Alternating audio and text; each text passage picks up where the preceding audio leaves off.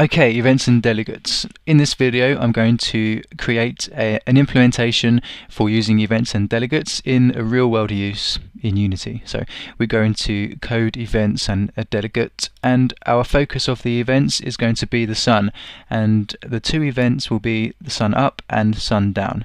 So when the sun comes up, I want this object, my solar panel, to rotate so it gets the sun in every direction, and when the sun goes down, another event, I want the panel to stop rotating because I don't want it to waste energy. Okay, so I'm going to set up my scene firstly. I'm going to get this panel and I'm going to put it outside of my solar farm to begin with, but also parent it in another object because I'm going to animate this object and I want the transform to be relative to its parent. That's why I'm making a separate object.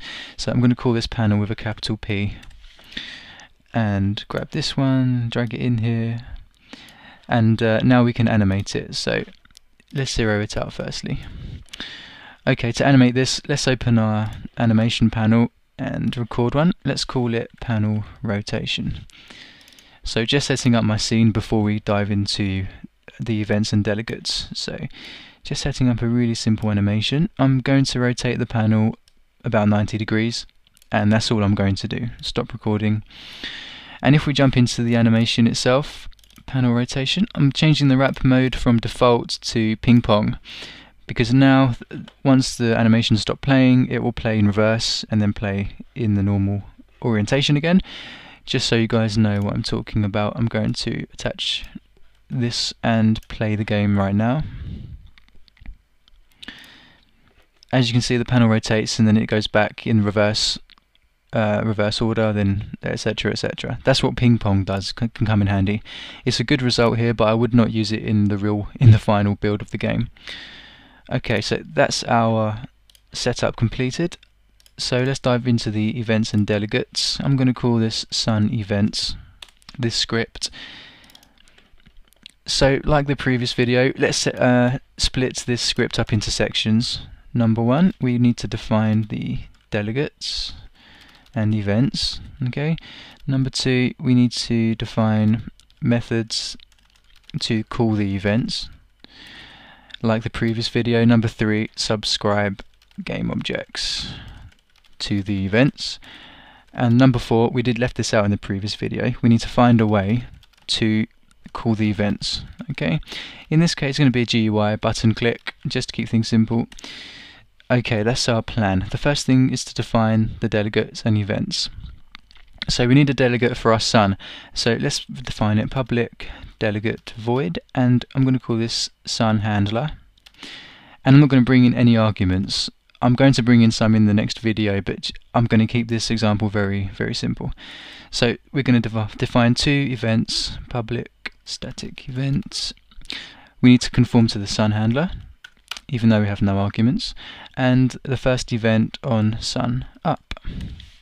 So we're interested when the sun is coming up and when the sun is going down. Okay, so these are our two events we are interested in here. The next thing to do is to define the methods to call the events, and again I'm going to keep this very simple. We need to define these methods within the same script we define the delegate and events, otherwise Unity will flag an error. You can try this if you like, but Unity will flag an error. So public static void, I'm going to call this sun up, and within this method we just need to check if there are subscribers to this event. So if on sun up doesn't equal null, then we can indeed call this event. Simple as that. So I'm going to copy and paste this and do this for on sun down as well. Okay, so that's number two done. Define the methods to call the events. So now we can refer to this method from any other script, which will in turn call the events if there are subscribers to them. Number three, subscribing game objects to the events. Okay, and I want my panel to be subscribed. So to do this, I'm going to create a new script. Create C#, and let's call this panel control. Okay, so let's open this up so that we can delete this now. So I want to subscribe this game object to my events, and the best place to do it in this case would probably be on the awake method when the game object is first instantiated in the game. And to do this we can refer to the event in our script, so sun events on sun up plus equals, and now we can define a custom method in this script to determine what happens when the event is called. So I'm going to call this method sun up, and we don't need to write the arguments in here because the script already knows that we are conforming to the sun handler delegate. But in this case it doesn't matter because we have no arguments anyway. So the same thing for the sun down. Let's copy that, and in this case we can define another method in this script called sun down. Okay, on sun down. So here we have just subscribed to two events. When the sun goes up and sun goes down, we want these methods to be called in our script. Let's just quickly define them. So public void sun up, public void sun down. Okay, so we've subscribed to the events, so we also might want to unsubscribe to them, and in this case I think the best way to do it is in the destroy method.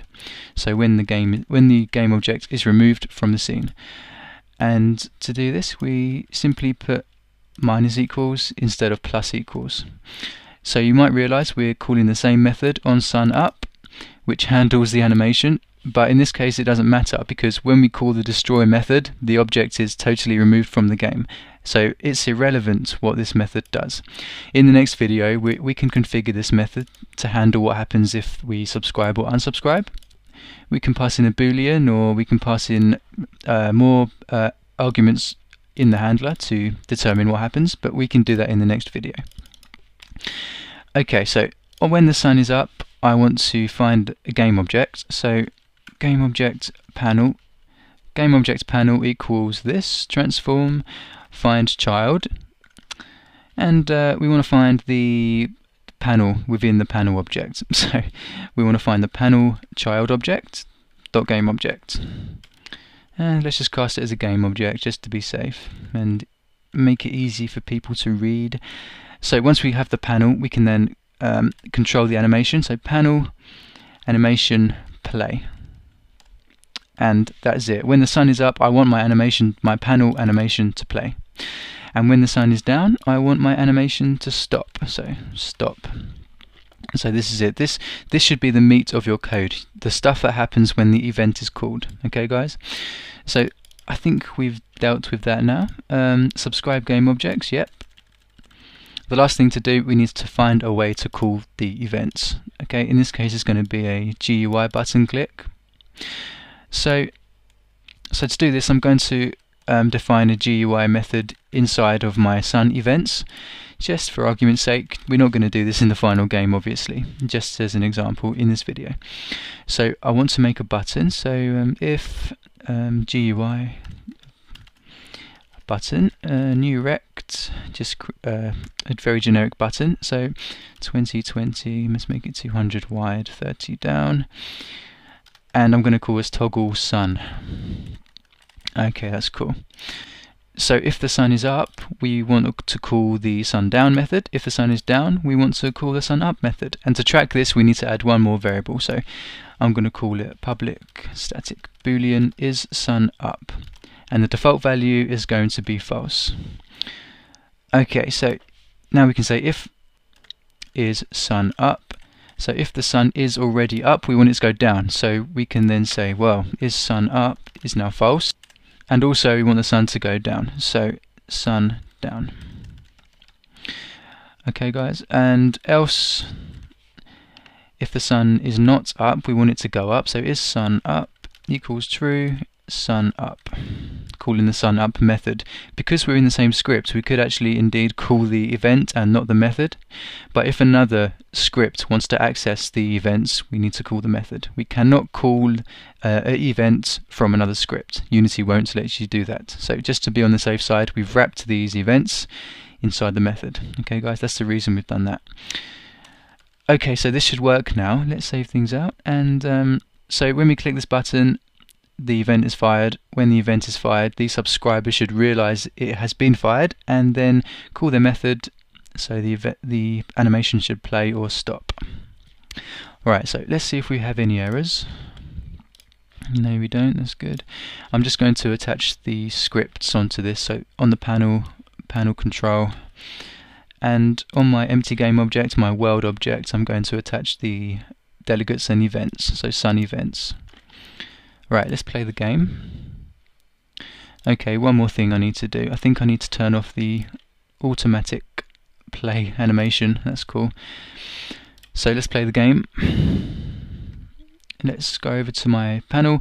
So when we click toggle sun, the event is fired and the animation starts playing. When I click it again, boom, it stops. Okay guys, so the last thing I want to show you guys is how to destroy the object. I've copied and pasted a bit of code. I'm going to add an onGUI method to the panel control. We shouldn't really do this because every single panel will overlap its button. But if when we click the button I want to destroy the game object, and the point I want to make is because the game object is being destroyed, it doesn't matter what method what method we call. So let's just hop over and play the game. So my new button's been created. Let's toggle. Everything works there. We can toggle it. That's fine. So when we destroy, boom, the game object is destroyed. So that just proved my point, and there's no errors in Unity. Okay, so I'm going to do one more video where we can expand on this script and add some arguments into our sun handler, just to make our event setup a bit more complicated. Okay, so thanks for watching the video guys. Hopefully see you in the next video.